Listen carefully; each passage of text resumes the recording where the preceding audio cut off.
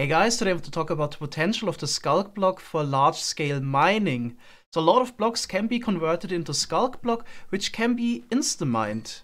So some of the blocks that also can be converted into Sculk are Deep Slate and Endstone, both of which you can't insta-mine. So even if you have the best possible pickaxe and a haste tube beacon, you still are not able to insta-mine those two blocks. In case of the Deep Slate, you already can use a trick, you can convert it into moss, but this wouldn't work with the Endstone, so you want to convert it into moss because this is also insta-mineable, but so far there was no way around mining Endstone the slow way, unless you would want to use TNT or TNT duping. But with the Sculk block, we finally have the potential to maybe speed up the process of mining out a large Endstone area. Just a few weeks ago, my friends and I actually spent a lot of time in survival removing a 16 chunk area at the center of the main end island. So we did this for the 4x4 chunk challenge. I think it was roughly about 250,000 endstone blocks that we mined. It took several evenings to finally finish this. So now I'm of course wondering how much we could have maybe sped this up, or how feasible it is to just convert everything into Sculk and mine that instead. So the idea would be that we have an Enderman farm.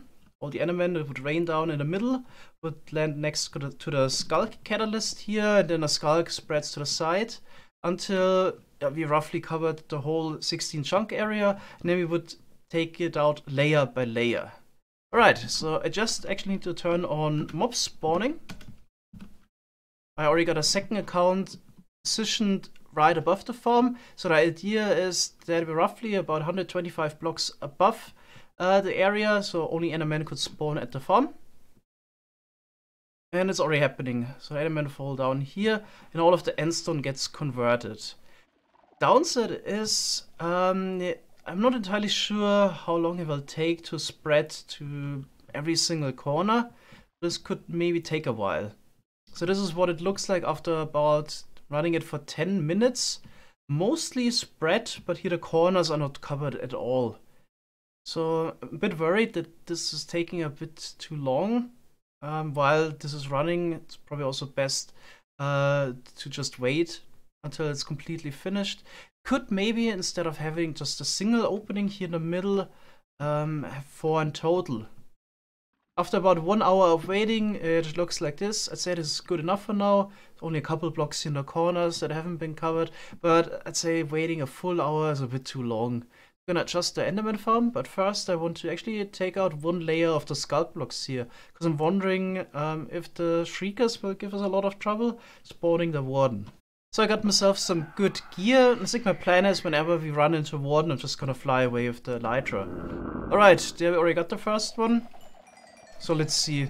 This is definitely going pretty quick. You can also insta-mine Shriekers and sensors. This is definitely so much better than having to mine the endstone.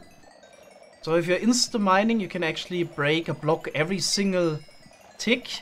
Well, without the Sculk, or if you mine the endstone, you can only break a block every 8 tick roughly. So insta-mining is about 8 times faster.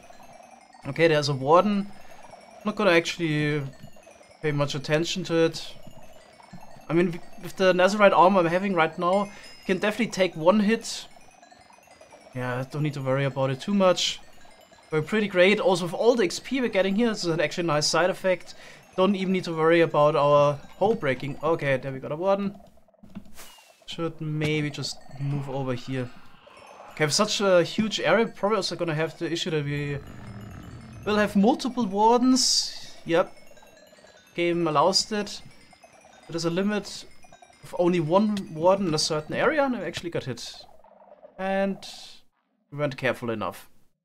Maybe let's try a different strategy. We could also just run around and get rid of all the Shriekers first. This might actually be a better idea, to invest maybe a minute to do this. Then we can safely mine. Yeah, I think this is still better than mining all the endstone. Really doesn't take long. Okay, that should be all of the Shriekers, and now we can just mine the rest of the Sculk. So far it's going pretty great. What was a bit of a downside was that the Sculk also spread up the walls here, and there's even another Shrieker. Endermen so far haven't really been a problem, but yeah, Warden that spawns gets quite annoying because you need to wait like a minute until it's finally gone, and even if you would try to outrun him, he chases after you.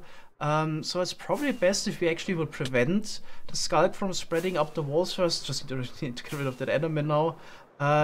So I'm also gonna take out one row of the blocks here in the wall. I'm gonna place something like honey in there so it can't spread up anymore. Okay, so that's how the Enderman farm looks like now. We got 4 Endermites that the Enderman could rush towards. So per catalyst, of course, we're getting fewer Endermen, but I think overall the Sculk should still spread a bit quicker. So I'm doing another tick warp again, so let's see how this looks like after 5 minutes.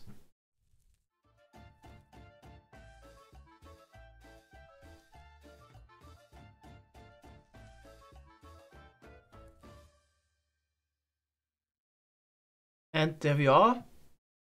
It has been completely covered in 5 minutes. Okay, so that's actually pretty good. Would probably be better if it's only gonna be 2 minutes or so. So maybe instead of having 4 Endermites, we could also go for 9 or even 16 for each chunk 1. But overall, I think this is acceptable. So you could just do something else for 5 minutes, get a cup of tea or coffee, come back and then mine the next layer. The honey barrier was also successful. No new shriekers or sensors were growing on the outside. Okay, so next layer. It's probably best to mine the shriekers quickly again. In case we get a warden, we can always fly away. I think the cooldown is roughly a minute. If the warden doesn't attack a player for 1 minute, then he will also despawn again. Okay, so that's actually pretty decent. You would run into one issue. So the further down we go with our mining, the further down we also need to go with the AFK spot. So you would need to stand here above the farm. The idea is if you stand high enough, then Endermen couldn't spawn on the outside of the end island. But you would need to go 1 block lower each time. And eventually, yeah, Endermen could also spawn on the outside. I already started placing on a lot of torches. So what you basically need to do, you need to light up the whole end island with torches. I was also thinking, instead of having 4 dropped shoots, or 9 or 16, you could maybe also keep the one and just distribute the charge to a couple of entry points. But I was testing in creative and I quickly realized there would be a problem. So the problem is the further away we transport the charge from the catalyst, the quicker it decays. So you got a little setup, which is gonna quickly summon a couple of Ravagers that we kill with fall damage. And then we can use the data get command on the catalyst to see what happens with the charge. So we got 2. One is holding 399 at this point, and the other one 395. So we spawned 20 Ravagers each, which gave 20 XP. And yeah, we can just follow this. We could also tick warp this again. So currently, since we're within like 4 blocks of the catalyst, the charge would decay at the same rate. But if I open this trapdoor here real quick, let the charge go over here, and then just do a quick, what should we do? Maybe 600 tick warp. You can already see there's a difference.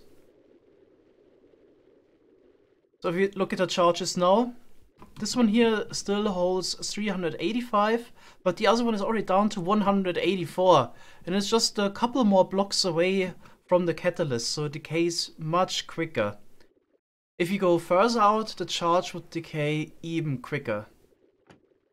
It's about 120 blocks long now. You can use the .get command again. Down to 377. Still, the decay is, by the way, random. But at the end we're already at 95. 24, and now it goes really quick and it's gonna be gone. 3 left, and 1 left. And it's gone.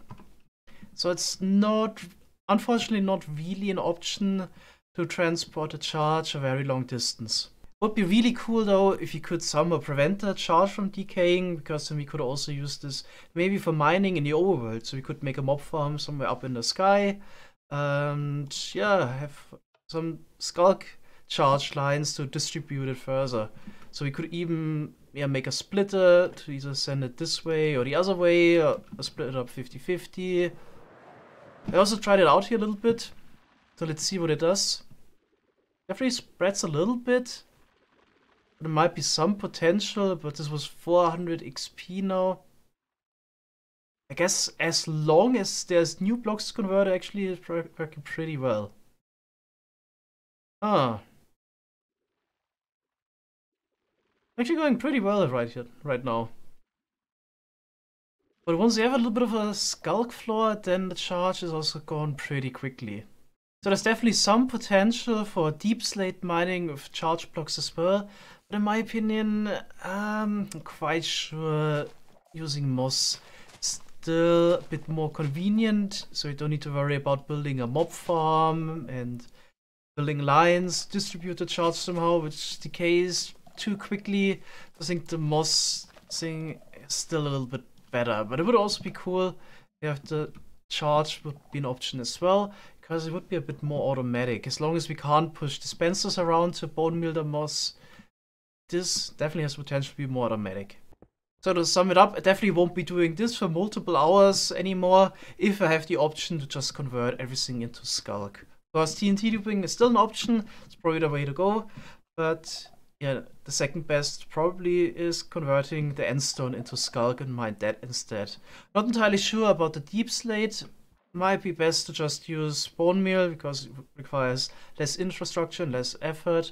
But there's probably also some potential for the Sculk blocks. Overall, yeah, there's so much you can actually do with the Sculk blocks. Loving it so far. Right, hope you guys enjoyed this video. Thanks guys for watching and see you next time. Bye bye.